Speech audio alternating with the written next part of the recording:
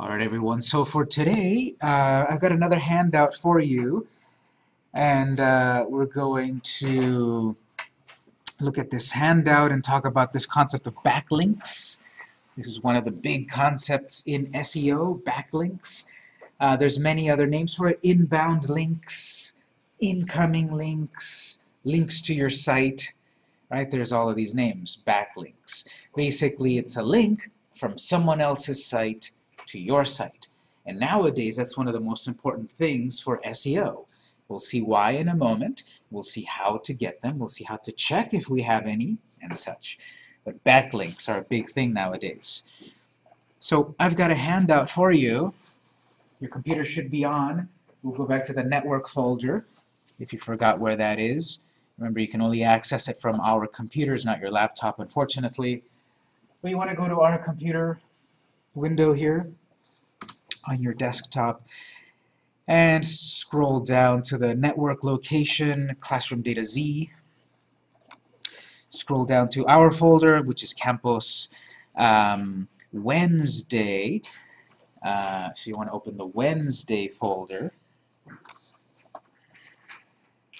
And everything from the previous weeks is there, of course. And there's a new item, Campus SEO 3 backlinks. So copy that to your desktop. You can print this out later.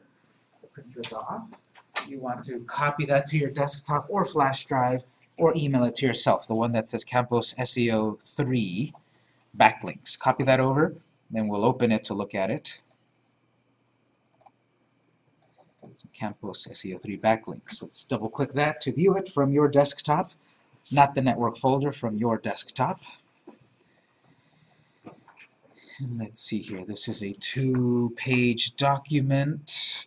Again, you can print this a little later, but it also has some links that are active that you can follow, which we will look at.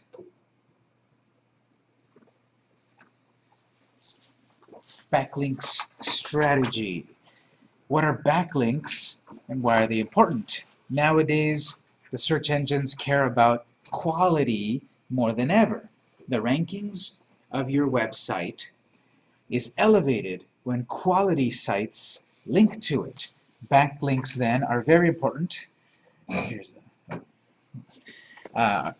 then are very important to create authority and quality on your website, which in turn raises your page rank. So I'm going to make a note here, and these are things that will be coming up also throughout the day. And if you think back about them, how they apply to the previous days. I'm going to mention 3 big keywords here. Longevity,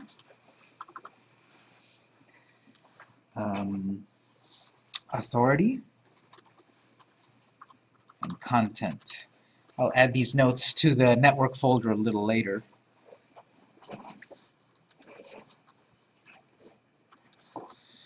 Well, we've got longevity, authority, and content. Before we get back to backlinks. Longevity, authority, content. All of these 3 things are things to think about with regards to SEO. So longevity simply means how long has your online presence existed? So the search engines will give a little more preference, a little more precedence, a little more higher ranking perhaps, to websites that have existed longer. So if I created my site a year ago, but my competitor created it 5 years ago, they have a little bit of an edge. They've been around longer. That's why when we do a search for certain keywords, there's websites there that have been around a long time that we're going to have a very hard time knocking out because they've just been around there that long. So the sooner you start to create your website or your Twitter or your online presence, basically, the longer that you are online, that helps your SEO. It's one of the many signals, one of the many things that the search engines look at. And we can look this up ourselves. This is public knowledge. How long has a website existed? That would be using Whois to look up the length of a website. Length of time a website has existed. Or let's say the age of a website. Using Whois to look up the age of a website. So we can look up any website. That's basic information that we can look up. perhaps not who created the website. That can be set up via private registration. We can look up basic things like how long has it existed. Let's take a quick detour to do that actually. Go ahead and open your web browser, and let's go to whois.net. There are many websites out there that will give you this whois information. This is just one of them. Whois.net. You can type any website here. Just for fun, you can search one of my first websites, vmcinc.net. vmcink.net. Did I mention it in this class? That I was starting off, you know, in the year 2000, 2001 or so. I was learning web design and all of that. I got a degree. I started as a web designer. I said, okay, I need a website. I'm a web designer. I need a website. Let me go buy a website. The .com of my company name was a whole like $21. But the .net was only like $12. And I was just starting off, starving student. $12 good enough. So I bought the .net. That was in about 2001, 2002 or something.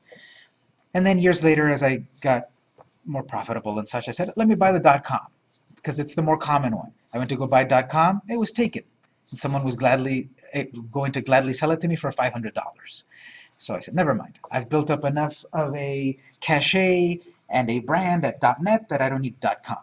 So people always ask, you know, what should the name of my website be, .com, whatever. And honestly, nowadays, any name doesn't really matter.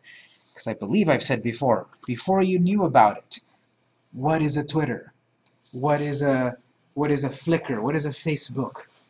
What is an Instagram? What are all of these things that we know about today that now that we know about them,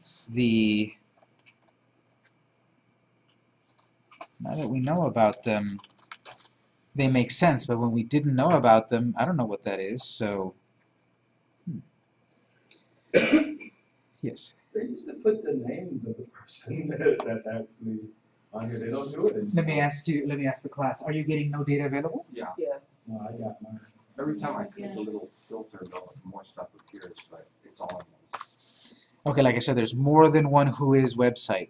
Let's try this one instead. If you're not getting any data, let's go to you know, anyone's, it doesn't matter, whatever one you like to use, but I'm going to show this one right here, whois.icann.org. Whois.icann.org. All of this is coming from like one big phone book. Every website can access this, so we don't really need whois.net. So for whatever reason, it's not quite working. Go to any other place like this one, whois.icann.org. They're one of the big names in the world of the internet. ICANN. They're basically the one where everyone's website gets saved at. The name of the website, that is. The internet company for network something, I don't remember. But, okay, good. So go to ICANN right here, vmcinc.net, or any other website you want to look up. Maybe your competitor. But whois.icann.org, just do a quick search there, vmcinc.net. And I want to pull up this information that I'm saying regarding one of the tenets of SEO, longevity. So it's going to say here information, registrant contact, admin contact, tech contact, there might be other ones. But when you create a website, when you go buy a website at GoDaddy or Bluehost or Yahoo or wherever, you create a website and it asks you for this information. And so this is public information by default. If you don't want your public information, when you purchase this stuff at Bluehost, GoDaddy, whatever, they often also sell private registration. Sell you private registration, so that for a few dollars or whatever per year, per month, they will have, you know, like if you had your name private in the phone book. Remember the phone book? You could either be in the phone book or pay to not be listed in the phone book. This is the same sort of thing here.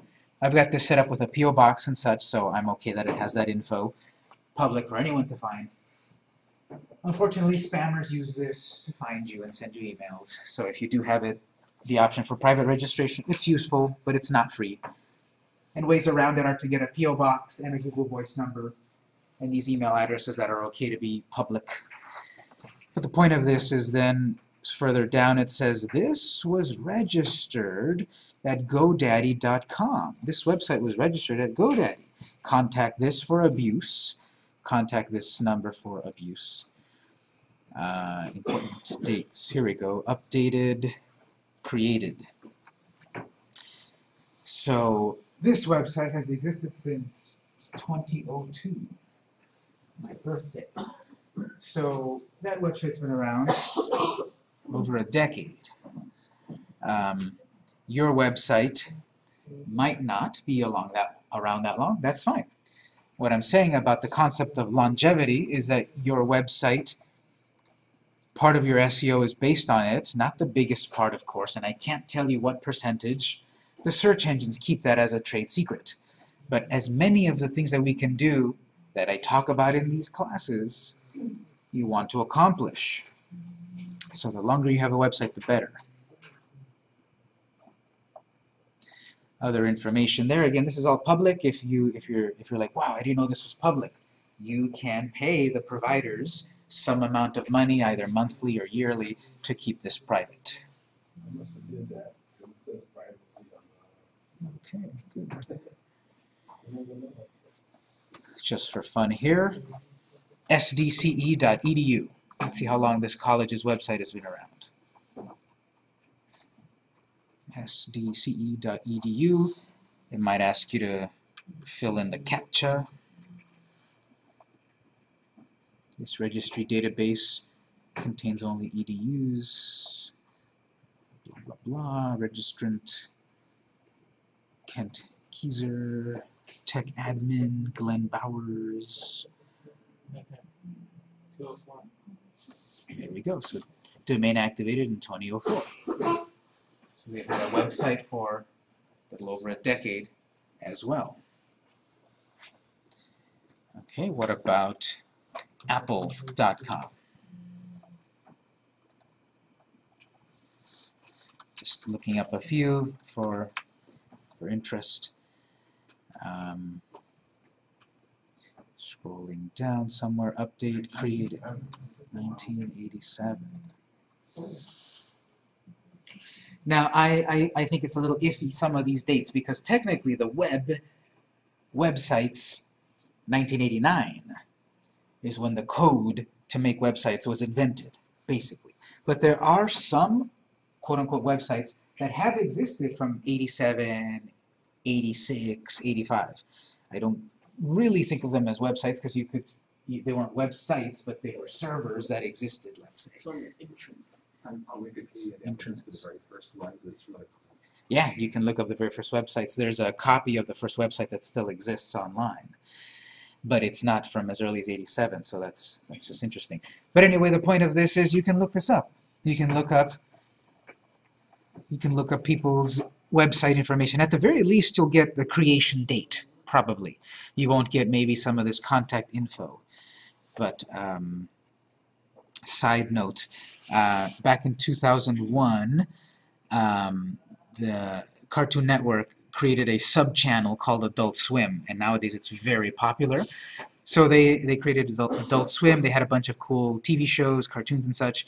I watched an episode of one of those shows, and at the very end, then they had this cool music on one of the episodes. At the very end, I saw a website on the credits of the of that show. In 2001, not many TV shows had a website in their credits, but I saw a website on the credits. Went to the website, and it still said, coming soon, because everything was new. But I looked them up. I looked up that website on, Whois, and I saw contact information from a person. Nowadays, you don't really see a person's email anymore. It's all private. But I found the contact information from this person as part of Cartoon Network, and I sent them an email. And I said, hey, I liked the episode. It was really fun and all of that. And he replied. And he said, oh, great. We don't know how many people are watching, but thanks for watching. So I'm just saying that because sometimes you can pull up useful information here. Sometimes you can pull up the contact information of someone to help you land a job at that company. It might have some admin contact of someone in marketing, and then you contact them and show them a portfolio and you get hired. Who knows? Not everything is private all the time, although more of it is going toward there, because then, of course, if I can do that, spammers can do that. And spammers have automated software to do this. But this is to show that you want to have a website as long as possible. Well, I'm never going to be able to have a website older than my competitor if my competitor created it a year before me. There's no way around that. It doesn't exist. I didn't create my website in 1990, I created it in 1991. I cannot make it go back in time. There's no way to edit that. So then we have these other ways to counteract that. Authority and content. Okay, maybe your website doesn't exist for 10 years. Maybe it's only been around 7 years. But the way you can counteract the negativity of not having enough longevity is authority. And that is, why should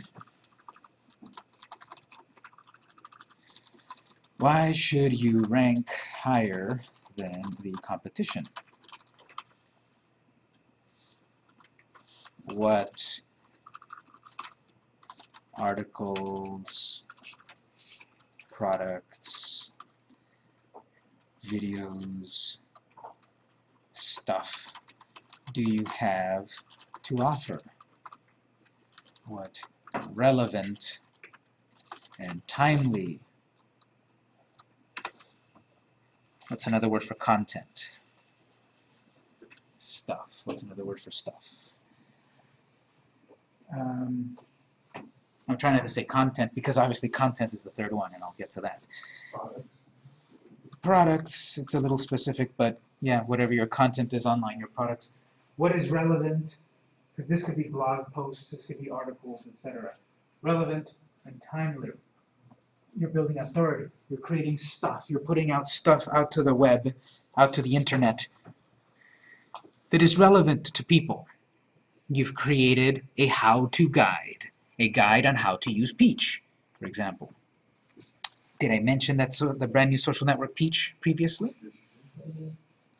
So, over on YouTube, we have a brand new video, how to use Peach like a pro. There you go, #1 result. So, YouTube, we made a video, 12 minutes long, a week ago. It's got 102 views. Actually, more than that. Sometimes these statistics don't catch up, but actually it's got over 200-something views. Right there, 255. Wow! This is a video we made. No, not that one. But this is a video we made about Just think what I could do with that Peach. plow. And it's relevant. It's timely. Because this is the new social network. It's like 3 weeks old now. It might be a new one to get on because it might take off, who knows? For social media people, as soon as a new network comes out, we want to claim our name, so no one else does. Because if we want to claim our name later on, when Peach does get hot, it's taken.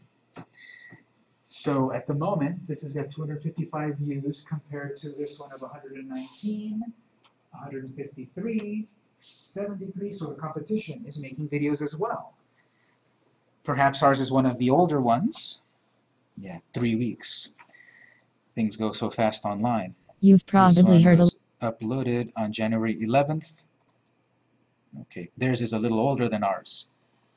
2 days, but ours has got more views so far because we put it on our website. We blogged about it, we tweeted about it, we posted on Facebook, we posted on Peach about it. We are becoming an authority on something. We are creating content that people will want to view, to read, to share. Let's see. Create something people want to share. That's how you get authority. Think about it in these terms. If you had to write term papers in high school or especially college, let's say you wrote a 10-page paper, final project. You turned in your 10-page paper. What happens, or what is the content of it could vary, but what's the requirement that a term paper have? References at the very end. Works cited, references. If you turn in a paper, especially in college, without works cited, you get an F in the paper because you didn't cite where you got your knowledge. You are not a genius to have invented all of this knowledge to synthesize this 10-page paper. You built upon the shoulders of giants. You did research, you went to the library, you looked up stuff on Wikipedia, you did research, you found that information, you synthesized it, you made it your own, you wrote your 10 pages, but you based it on knowledge you got from others. That's how it's done. Authority on a website is very similar. I want to create a video that is relevant at the moment, that is timely. It's on now. I'm not going to write a video on how to use MySpace now. No one's using MySpace, really. This is timely, this is relevant. It's creating authority for my company. It's creating content that wants to be shared. So, the work cited on a term paper, the analog to that on your website is you're putting out stuff that people will want to link to. From their website, link to your website. That's sort of the works cited in the web. Someone else linking to your site. Someone else sharing your tweet, your video, whatever. Can I ask you a question? Mm-hmm. I'm looking at your Peach video, and you have ads from some pretty big people already. Like it starts out with a Wix ad. Mm-hmm. Did you ask for those, or you have another ads coming out for pizza? So you're doing okay with the ads. I'll use that as a benchmark. That is related, and it's so easy nowadays really to make money off of YouTube. It's relatively easy in that you can create a YouTube account, set up monetization, that's their term for it, and then they will put ads on your videos, relevant, hopefully, to your content, and then you can get revenue from those ads yourself. So, authority. That's one way to combat, well, we haven't been around that long, so we will create great content, because the authority comes from the content itself. So content, blogs, social media, review sites, or testimonial sites, of many ideas. Did I mention in this class that blog post about the essential list of content marketing? Was that another class? I teach too many classes, so I'll show that class. I'll show that site in just a moment. Was it a colleague of yours? Yeah. Yeah. But was it in this class or another one? It was, I think it was the Google one. Okay, yeah, I'll mention that in a moment. Right now, the idea... Yes. Yeah, it was last week. That was this class?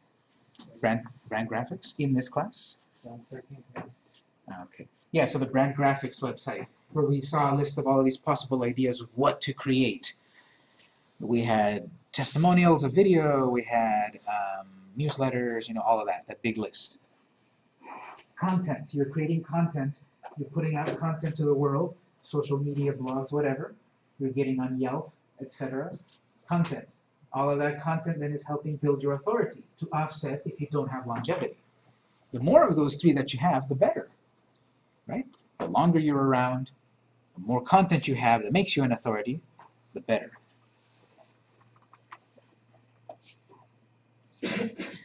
So, for example, this guy right here, Just 'Cause TV. Crash test dummies He for did it dogs on and the cats 13th. has He's got never been 31 made. subscribers. As a small business owner, it's a very... You know how 54 every month Mr. subscribers, Buckner gives us 255 little views. bonuses? Can I get an Same advance? day we Yes, published bet mine it, on but Dummy Sharks again. we And also then shared I it was on like, various you could've social media, so we're getting a little ahead. Yes?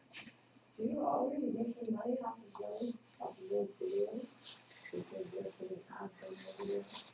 Yes and no. You really get money when someone clicks on them. Just because they view them doesn't mean you make money off of them. You make money by someone clicking on them. I do need Cox, so they click, and then we make money.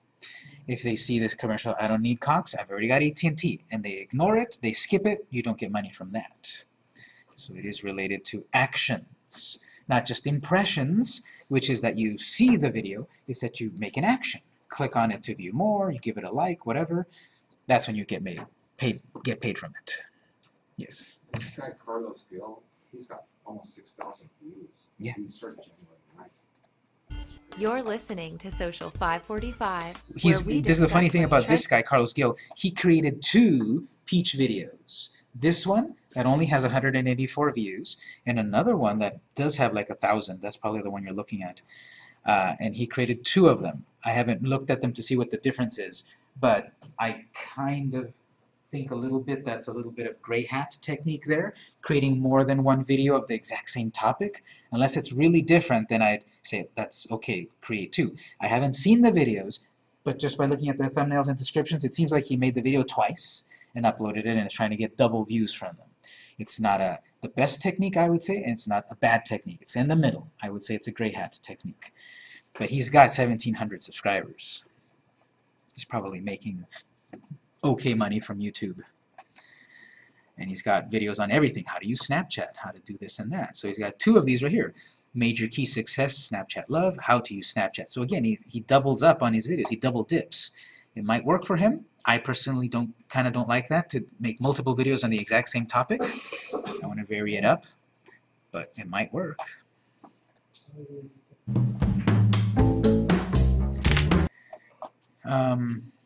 So then we will be able to see a measurement of our authority if we go back to our backlinks document. Question? Victor, on content, sometimes there's something you read on a website or an article, there's no date. Is there a way for me to check on the date? I want to see how relevant it's There should be. There's probably a website out there that will help you with this, but that's a good point. There's always a way to check this if you know this trick. Let me just confirm this trick and then I'll mention it. But there's probably a website, if you look it up, how to check the date of an article. So this one clearly says January 1st, but let me just check something here.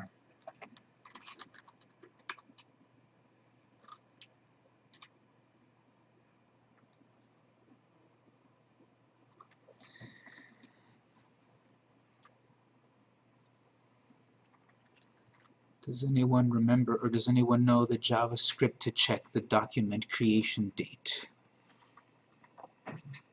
I used it recently and I forgot it already, but it's going to be here somewhere.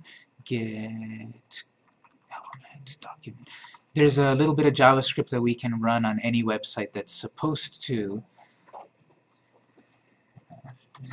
JavaScript get documents date.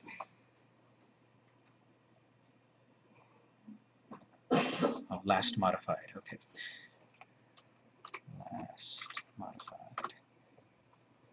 And it doesn't seem to be accurate like it's supposed to be, because it's saying today's date, not January 1st, so I guess that way won't quite work. Okay. Well, wouldn't that be last modified by today, though? Yeah, but it's the exact same time right now. It says 1:05, which is right now. It's saying like this was last modified right now when I viewed it. So that doesn't make sense. This is supposed to say January 1st, but when I tested it last week, it also said the moment that I looked at it for some reason. So I don't know if the specification's broken or something. Short answer then. Okay, how do you check how old someone's blog post is? If they don't say it on the post itself, it might be a little bit of, it might be some hoops that you have to jump through to find that out. You might want to do a search for, you know, check the date of a web page. Maybe there'll be something like that. Off the top of my head, I don't have that answer, but that's how I would go find that answer. The thing about blogs and such, I did say relevant and timely. Relevant is that you're creating content that that is useful for people. So relevant is useful content.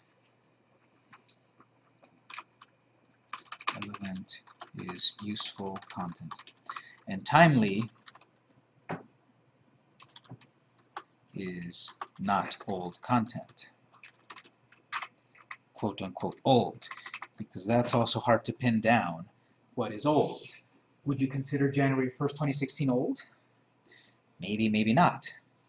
Because there might be a brand new article every day. If there's a new article here every day, then this might be old because you've already gone through 19 new articles. So it's okay to take an old article and repurpose it. So over here regarding blogs, repurpose your own blogs. It's okay to do that. Take an article that you wrote a year ago. Have things changed? Has the state of the industry changed? Have you learned something new? Is there something new a new perspective that you can say on your article? What you can do is take the original article, add something new to it, and mark on the article, updated January 20th. So it'll have the original date, which preserves your longevity, but then it goes toward your authority and content by making it timely again. You've added a new paragraph, new content a year later, and that could serve you well also, because instead of writing a brand new article, you can take an old one and update it.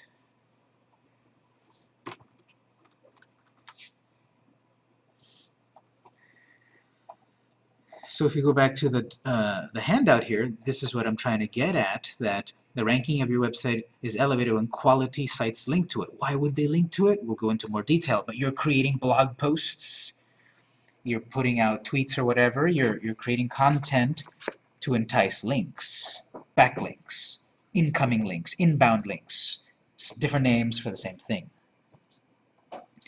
Backlinks then are very important to create authority on your website, which raises your rank.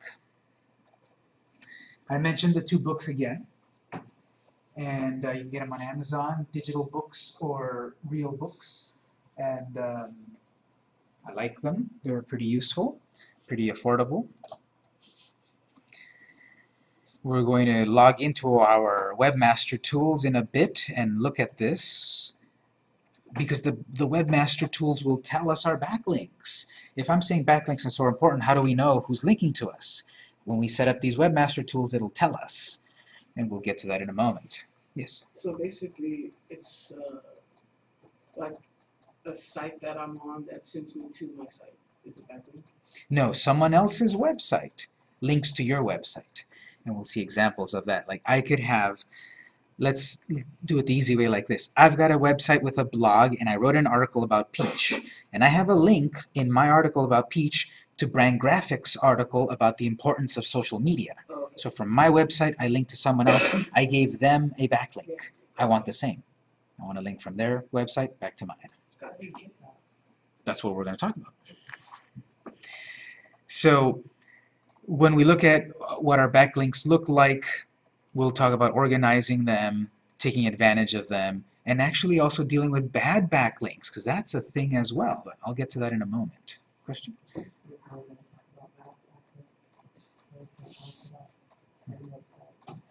Yes, we'll get to that in a moment. So what I'm going to do is, before we do any of this in the Webmaster Tools, I'm going to pull up a couple of excerpts from the book. Obviously, I'm not going to show you the whole book. I'm not going to print this out. $3.99 is not so much to pay for these books. So I'm going to show you a few excerpts for, I'm going to say here directly to the microphone, for educational purposes. I'm not stealing the book. I'm going to show you a few excerpts of the book. I've got them on Kindle. You don't need a Kindle book. You don't need a Kindle e-reader to read Kindle books. You can read them on the website. You can get the free Kindle app on your device to read about SEO or Star Wars, whatever. You can get ebooks and read them from the online reader. But I'm going to load up the SEO book 2016 and beyond. And there's a section in here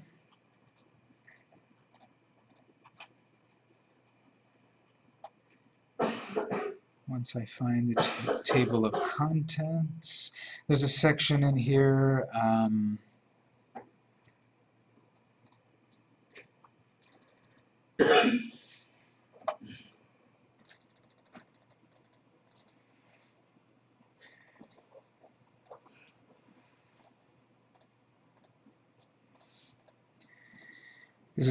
that talks about backlinks and examples, the how. There's the why and the how, of course, which we'll talk about. So the link is not working, so let me just fast forward through the book and I'll find the right place.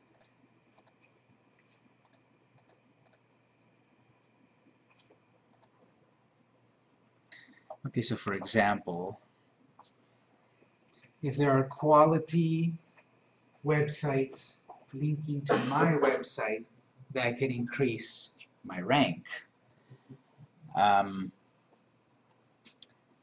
If I'm writing about social media and other social media websites link to my article because it was so good, I get higher rankings from the search engines. I became a works cited. I became a reference. A quality website linked to my website, it raises my quality as well. As you build quality links to your page will move up in the search rankings.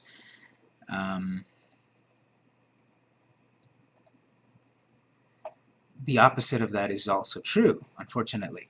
Low quality websites linking to my website will hurt my rankings. Guilty by association.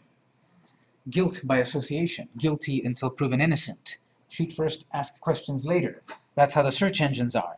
That if they see a bunch of websites that are low quality, selling spam content, ripping off emails, low quality bad websites, if a bunch of them are linked together, and there's one of those that's linked to yours, Google will see guilt by association. So all of those websites and yours will suffer in SEO because Google doesn't want these bad websites to appear higher for people to get viruses and spam and hurt the credibility of the search engine of Bing or Google. So that is something that could happen, and we will talk about how to deal with that. We'll say, I don't know those websites, don't group me with them. We'll see how we can deal with that. We want positive websites linking to us, and we want to deal with negative websites linking to us. But we might not even know we've got negative websites linking to us. When we log into our Webmaster Tools, I'll show you the screen to check that. In the old days, it used to be that I created a website, and I bought 6 other websites, and I linked them all together. And that used to be good for my SEO, because there were links to my website. Nowadays, that doesn't quite work anymore. Nowadays, it could be actually very detrimental. If I bought victorsbakery.com, and I also bought Victor's Dog Walking, and Victor's Realty, and Victor's Teaching, and I linked them all together, that might not really help me. It might even hurt me. Because why would this teaching website be linked with this baking website? And why would this dog walking website be linked with this realty website? There's no relationship to them linking. So the search engines take that badly because that's what spam sites do, and that could hurt you. Yes?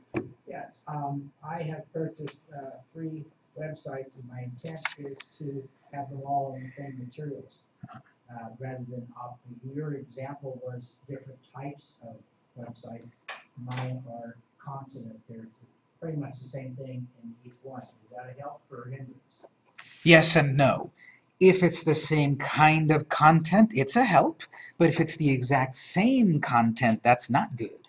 If you've got, if you kind of copied and pasted your text and pictures from one to the other, that's not good. But if you're putting different kinds of content on each of them, that's much better. That's the intent. Very good. That's what you want to do. You can have different names and such, similar content, but not the same. Related content. So that's sometimes less people come in with that. I've been teaching this SEO class for a few years. People come in and used to come in and suddenly be shocked at some of these things that I'm talking about because it's like, well, this is what used to work, or this is what someone sold me on, and now you're saying it doesn't work. Yeah, because this stuff changes. The goalpost changes. The search engines change the target. Because once the good guys use these techniques, eventually the bad guys use them, and the bad guys abuse them. So the search engines change the rules. We have to keep up with the rules. I mentioned a website last time, I believe, that helps you keep up with this, didn't I? Or did I not? Did I mention a website that helps you keep up with this land of search engines? No? It was searchengineland.com. searchengineland.com. It's one of the many websites out there. I really like this one. It's always relevant and timely. It's got lots of backlinks, articles, content on keeping up with this land of search engines. So you want to go there once in a while and check out what's new. Let's see what's new. I haven't checked it. Google expands PLA view test displays 16 product listing ads. I have to read that because some of those buzzwords there, I'm not sure what they mean. You can install Android apps directly from Google search results. Interesting. So if you've got an Android app, it looks now you're gonna get a little bonus there. If you've got an Android app, someone will be able to install your app directly from search instead of having to jump through the hoops of going to the App Store. Google core algorithm updates continues as SEOs notice weekend Google update. So apparently very recently Google changed their algorithm a bit. I want to read here and see what's different. What's updated. And the thing about the search engines, they're gonna publish best practices and stuff and such, but they're not going to give away their trade secrets. So a lot of what we know about SEO comes from blogs like this where they test. There's a hypothesis and they test it like a good scientist. They think of an idea. What if I've got 10 websites linked to me? How does that affect my SEO? What if I've got this and that? How does that affect my SEO? That's what these websites are doing. Have a hypothesis that they test and then they write about it. Yes? I was going to say, I saw this book and it was on the actual map that Google uses for rankings. It was an older book. It was like about maybe 7 years old. Mm. And the map they used was so complex. I don't know if it was speculative or whether it was actually from Google, but the whole book was just mathematical formulas, and I was like, wow. And for regular people, that's worthless, because what am I going to do with that? But Google is going to publish these do's and don'ts, and then we're going to read blogs that convert the math into real actionable items. That might be interesting to look at, but yeah, 7 years old, the algorithm has changed 40 times, probably. The blogger's guide to this and that. Here's a study talking about backlinks, etc. 11 things to do now to keep your AdWords healthy. Google Search Console adds AMP errors, and so forth. So you can look at that on your own. There's always something new to learn.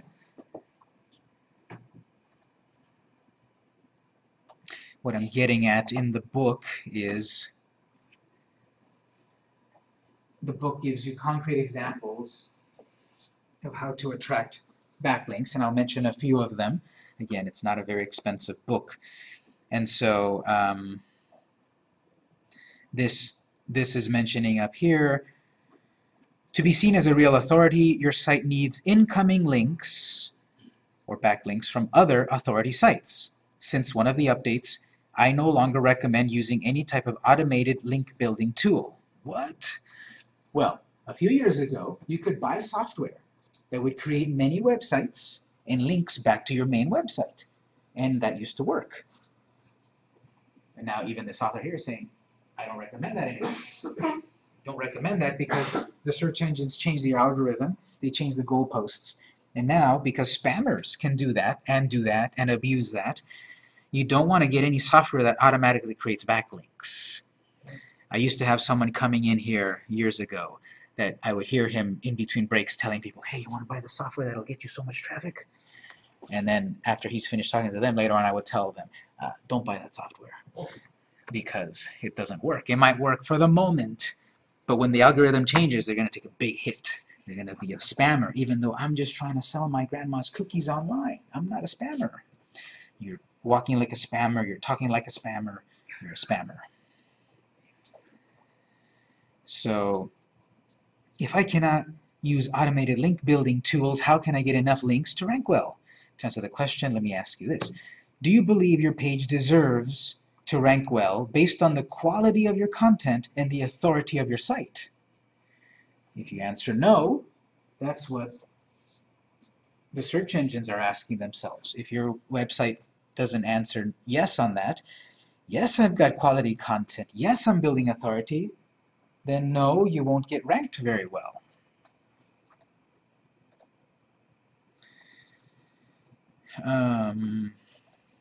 Going on, other concepts. So it's talking about, I'm sure you are concerned about building incoming links to your pages. What's the best way? Well, the good thing is Google seems to pay less attention to inbound anchored text and more attention to the topic of the page. That just means it used to be that someone linked to my website, yes, and on their website they had my keyword, right? We developed our keywords, and I wanted and I needed to have my keyword on their website as an active link back to my website. Nowadays, that's not as important. As long as you're getting a link from a website, it doesn't have to have your keywords on their website. As long as you're getting a link back from someone else's website to my website, that's good. Because the big thing about it is, it's going to go on here to say, links from other websites that you do not control. The very best backlinks you can get to your site are the ones you do not create. These are not backlinks from other sites where you did not request a link, nor do they have any say in the anchor text. These backlinks are the holy grail, and they're also the most difficult to get. If I can't edit someone else's website to give me a link, if I can't ask someone else to give me a link and influence them, how do I get links from other websites? It sounds impossible.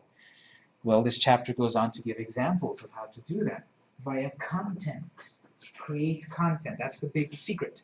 Create content that will cause people to link to you. One example of content is an infographic. I'll show exactly what it is in a moment, but let's say I create an infographic. It's so amazing. I share it on social media, and I get links from Twitter, from Facebook, from that email newsletter. Because I might have had an email newsletter. One of the people there has a lot of followers on Twitter. They tweeted my link to my infographic, and that gives me backlinks to my website, helping my rankings. So it's going to be about content. You know, what was the saying a few elections ago? It's the economy, dummy. Well, here, it's the content, dummy. What you're doing online to rank well is all about your content, not about tricks, not about techniques that are going to change. It's about content. What are you putting online that will get you found? This video right here, this is relevant, this is timely, we're building authority. In 1 week, it's got 255 views, it'll get up higher. We've got another video there that's got 10,000 views. You don't know what's going to be a big hit. Taking a quick look at our YouTube here. How to use Peach, it's a week old, 255 views. How to create an Android app, it's got 10,000 views in 3 months. How to write HTML basic code, only 29 views in 3 months. So you don't know what's going to be a hit. You're going to be using Twitter or YouTube or social media or blogs on a regular basis. That's the timely part. Not just once a year. Don't add a new article once a year. Once a quarter is better. Once a month is better. Once a week is best. Actually, once a day is best. But I don't have time to write once a day. I don't have time to hire people to write once a day. But all the big websites like Search Engine Land have a brand new thing every day, 3 times a day. And therefore they have a lot of traffic, a lot of content to share to build authority. Inbound links. So let me show you here concretely. Okay, infographic. I like this tip here a lot. Infographics are basically interesting representations of boring data. Let me show you one of my colleagues. He was actually a student of mine, and now he works with me on and off, and he's a superstar on Pinterest. So check out this address, pinterest.com/Mosher13. He has this account, and he uses Pinterest. He shares content. And he's got a pin board here. He's got a collection of content he called infographics. Infographics, you've probably seen them before. You didn't know the name of it. But here you'll see it. So pinterest.com/Mosher13, and when I say he's a superstar on Pinterest, 33,000 followers qualifies as a superstar. So he's got 33,000 and a half people following him on Pinterest. The point of any social media, the more followers you have, the more could follow through. When he posts about, you know, discount on our video lecture on how to use Pinterest this weekend only, there's some amount of people that could buy that lecture. But if you let it, Pinterest is really annoying nowadays. You have to log in to see anything. But if you can click on the infographic group, the infographic has 2,000 pins, 2,000 pieces of content in there. 33,000 people are following. So every time he adds a new infographic, 33,000 people could see it. So what an infographic is, for example, mobile gaming, by the numbers. This could be a very boring Excel spreadsheet that shows the increase of mobile gaming throughout the years, which is exploding. For example, the maker of Candy Crush was bought recently for like $2 billion. $2 billion. And here, instead of boring graphics, you got interesting old school retro graphics to catch your attention and to show that it's $33 billion market. And if I could click to zoom in, I could see it more, but Pinterest is going to ask me to sign in probably. But these are infographics. These are graphical representations of boring information like this. These are obviously a little harder to create than a simple spreadsheet, but these are very popular. I'd rather look at this, and I would rather share this than just a very basic spreadsheet, a very basic PowerPoint, even though you can create some nice infographics in PowerPoint if you try. And so I follow him, let's say, I really like it, I click share. Now I've shared his graphic to my followers. He's getting more traffic back to his Pinterest or his website, because on the infographic you will also have your credits. You will have created by PMD Interactive, see more at whatever. So if I'm making an infographic, I have my branding on it to direct people back to my website, to get backlinks to my website. Yes? But that, when you say created by, like, Mr. Campos, that's just a text writing. It's not really a link, is it? Yes. On a graphic itself, it's not a link. On a graphic itself, it's not an active link. That's true. But notice, it has the, usually at the bottom somewhere, oh, they put a QR code. So that's another way. Someone scans that code and it goes back to the website. But it's also on this website, where in the website here, you'll also have a link back to it. So you can put the link on the graphic. You can put the link in the description. Just any way to get you traffic back to your website. So let me see here. Infographic about social media, 2015, 2016.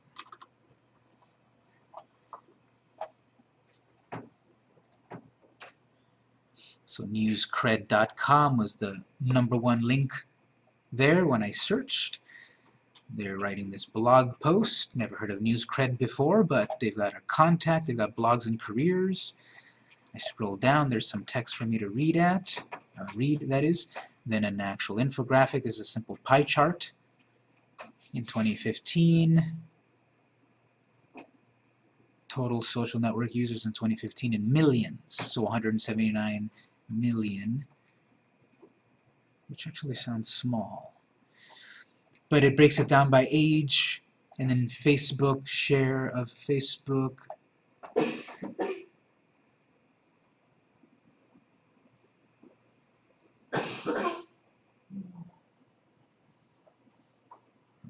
don't know about this. I'm kind of not trusting these numbers actually. 60 million users of Instagram, that should be more like 400 million users. But anyway, this is an infographic, a pie chart. It's got some text and all of that, and there's much more complex ones. I really like this tip from the book because these things are interesting to look at and to share. They take more effort to create, however. But you can use PowerPoint to some degree, and you can also search for infographic templates. Infographic templates, or infographic maker, infographic generators. Some of them are free and some of them not. Here's just one random picto chart. Create easy infographics, reports, presentations. Yes. Is there a certain format that infographics are good with, like ping, vector? Mostly ping, because they're usually flat graphics like this, so PNG type graphics, rather than JPEGs, because you're going to lose quality when you've got these solid colors. If your infographic has a lot of photos, then a JPEG would work. But usually you're going to do pings with vectors, because they're going to be nice and clean, easy to read, and small font size. PNG. It's a graphic format. The big ones are JPEGs, GIFs, and PNGs.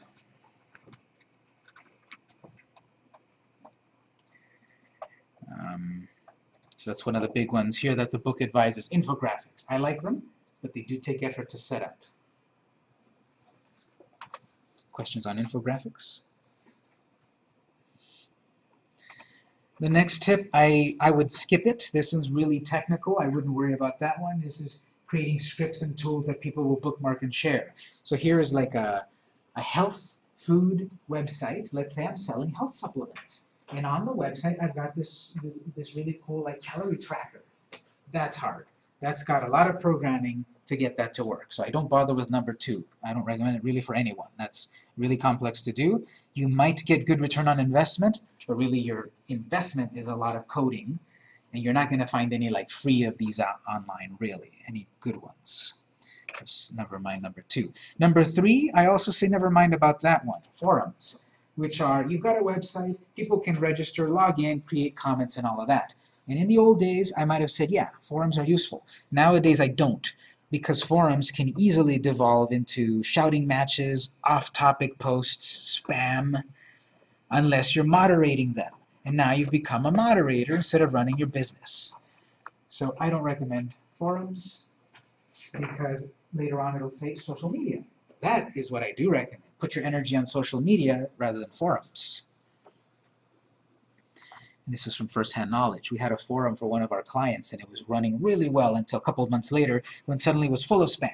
Okay, we needed to go in and update the plugin and do moderation a little bit, and then it kept coming back, and we're like, never mind, we'll keep it on social media. And I haven't done a forum for a client in years, so I don't recommend you do one. Number 4, I highly recommend free downloads like software PDFs. So create something and give it away for free. A simple PDF.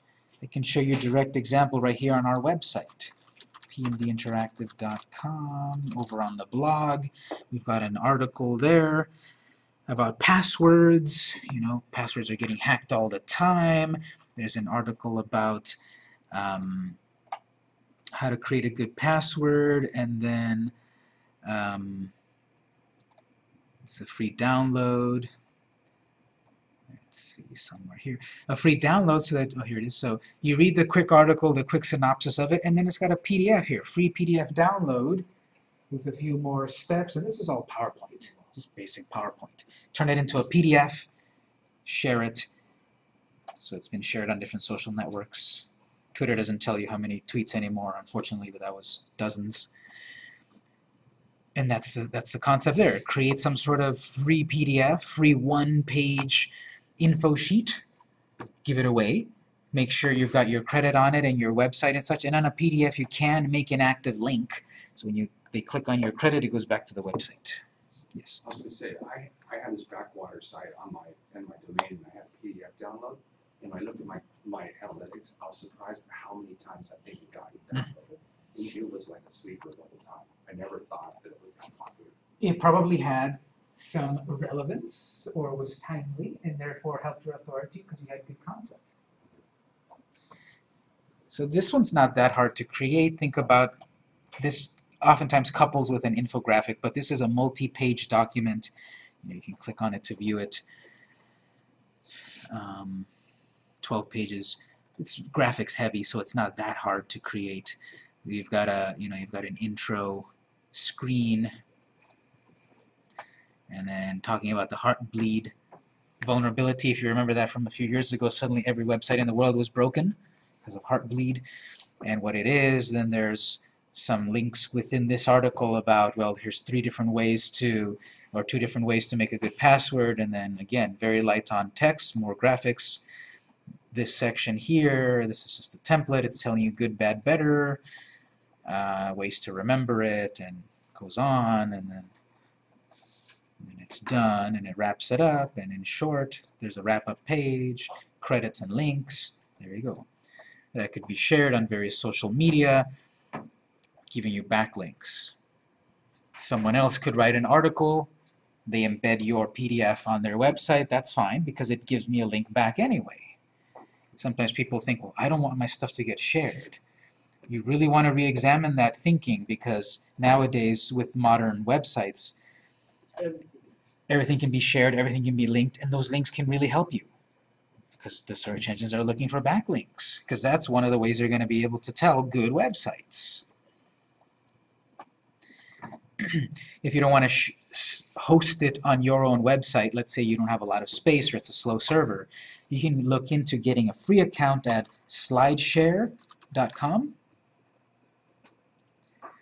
.net, slideshare.net.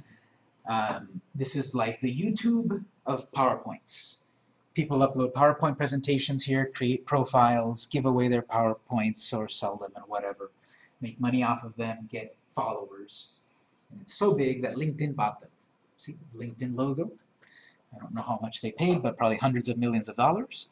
And so SlideShare's been around probably 5 to 10 years or so. And that's a place for you to upload your PDFs. Can you download too? Yeah. Free? Yeah. Right here. Depending on the account, usually there's a free download.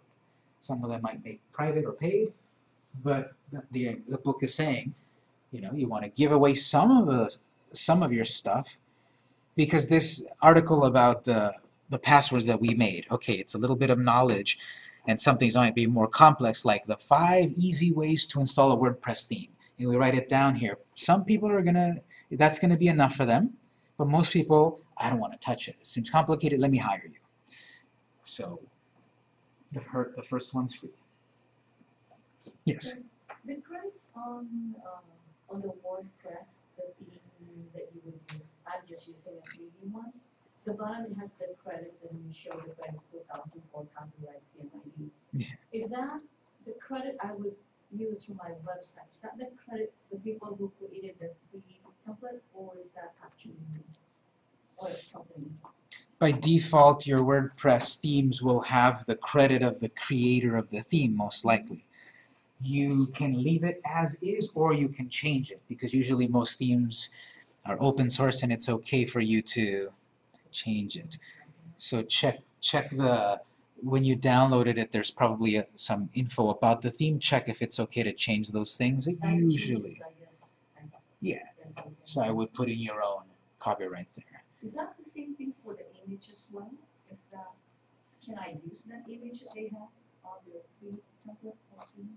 That I can't really answer. You do have to look at the details of the theme, the README file or the about info of the theme. Some of them do come with like a stock image that you can use. But if you use it and you downloaded it and 100 other people also downloaded that theme, they might be using that same picture too. And then your website looks like it's got stock images that are not unique to you. So there's pros and cons.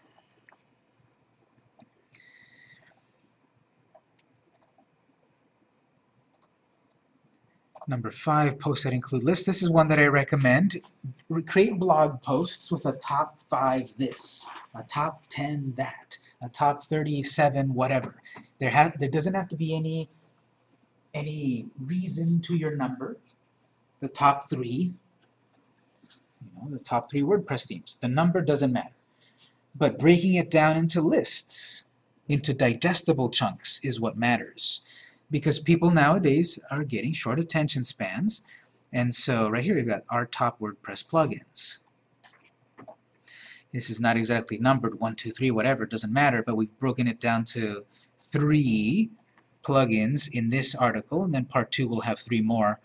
So you might have a great idea for the top 10 WordPress plugins. Why not break it down into 2 articles, one to publish this month and one to publish next month, to get people to come back? So instead of all 10 at once, 5 this month, 5 next month.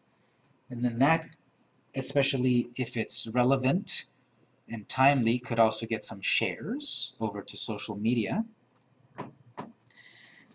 And backlinks, links from someone else's site back to yours.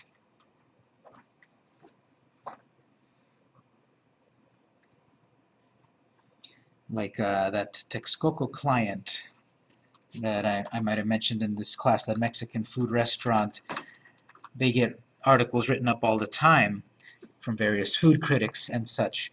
Recently, Jonathan Gold who is a Pulitzer Prize-winning critic, created an article right here, the 101 best restaurants in LA, and my client is on there somewhere, some number in there.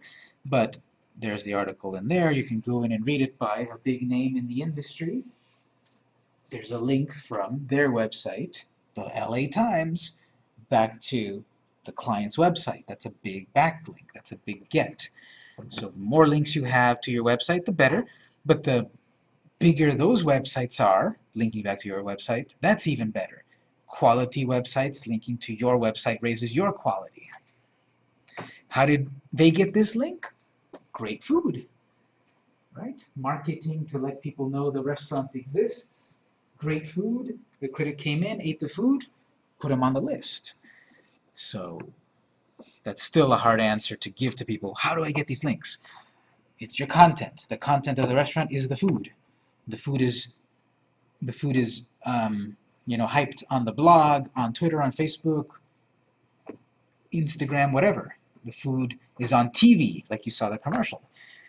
Gets you to go to the restaurant, buy the food, and there's your return on investment.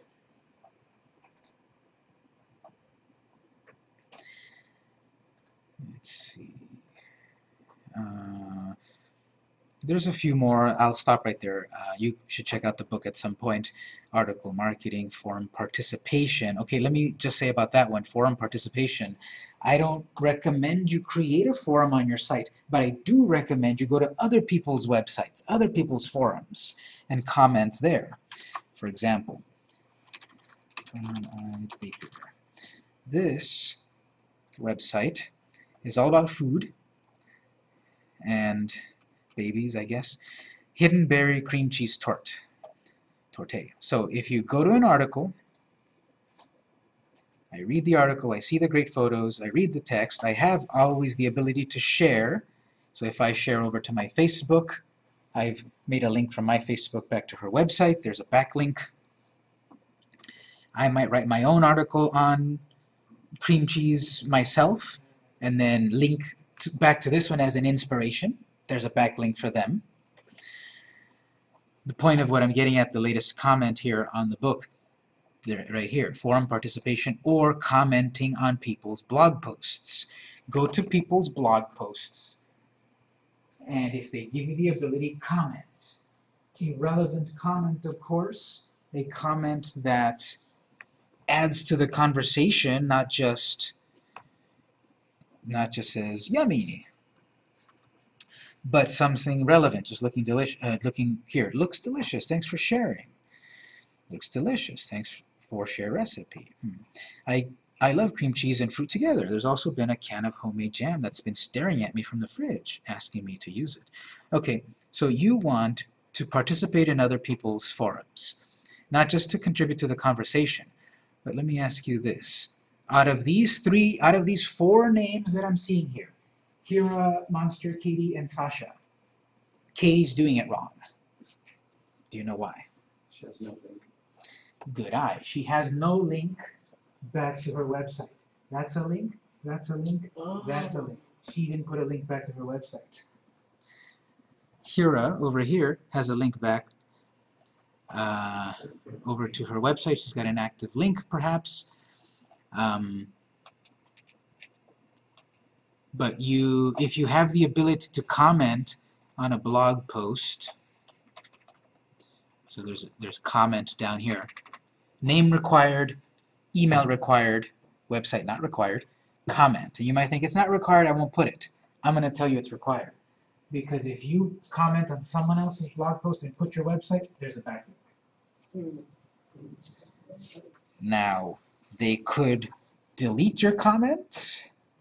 They could have a moderation queue, which means that your comment won't show up right away, or ever. They could go in and leave your comment, but remove your link if your comment seemed too needy or too commercial, let's say. So there's those factors, but it doesn't hurt to comment on topic relevant to that blog post, add your link, and if they let it through, you'll get a link back to your website.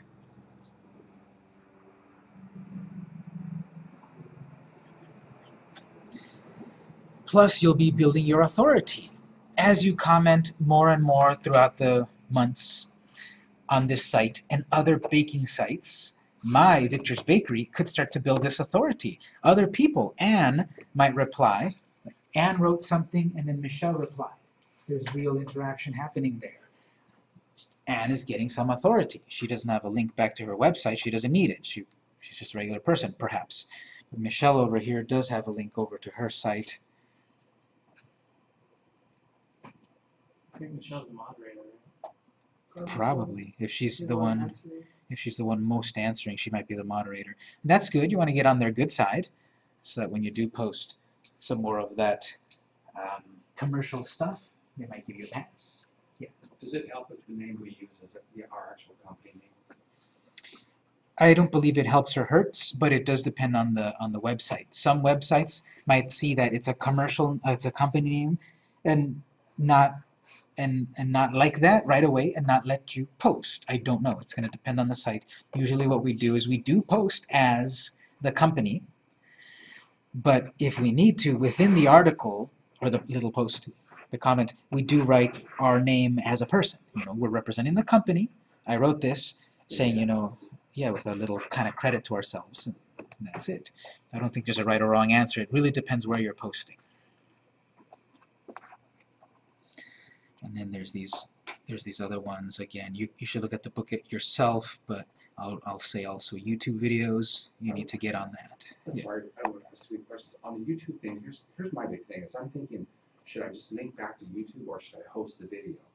Is it going to help me if I just have it on YouTube, have a channel on YouTube, and then post it link back to it?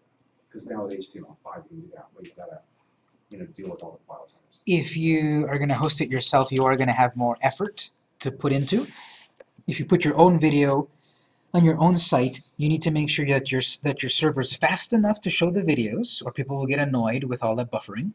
You need to make sure you've got the space for them. If you keep adding more and more videos, hopefully you don't run out of space. And so there's those negatives that I think are too much. Usually for all the clients, we put the videos on YouTube. YouTube has infinite bandwidth, infinite storage, and they give you the link to embed your video from your YouTube channel directly on your site. It doesn't hit our data. And it doesn't hit your data, your bandwidth. That's what we've got here on this Peach article. There's this one about Android. We've got this article, this blog post on Android, and there's a video embedded, but that's off on YouTube. You can change the settings of YouTube so that it doesn't have the big YouTube logo on it. And then there, no one will tell that it's on YouTube, and it doesn't matter really that it's on YouTube, wherever it is, as long as you're showing a relevant video. And like I said, that video's got 10,500 views, and that's also bringing traffic back to this article and the site. So video is the next big thing. You want to read into it, and in the social media class, I do a couple of days on YouTube. One on setting up YouTube channel and optimizing, and another on creating a YouTube video. So be on the lookout for that. And there's many more things. So you want to look at those. We're going to take a break in a moment, but really good book. I highly recommend it. Any questions? This is the search 2016. Yeah. Okay, let's take a break, and when we come back, we will look into our webmaster tools. Do I have backlinks, positive or negative, and what do I do with them? It's 1:52. Let's take a break until 2:02, and we'll go on.